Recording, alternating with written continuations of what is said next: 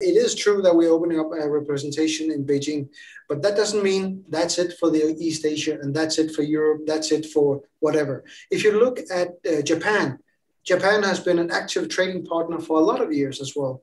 And we are also looking at other ways to strengthen our ties with Japan as a trading partner, of course, as well as we have indigenous peoples in Japan as well. So we have a lot of interest in looking at different places and expanding our relationship with those countries as well.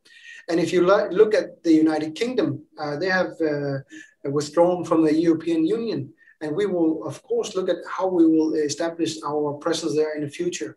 And if you look at the whole picture as a whole, as I said, we are living in a dynamic world. And this pandemic has shown us we have to be able to act relatively quickly in order to make up for the loss that everybody has suffered in this pandemic.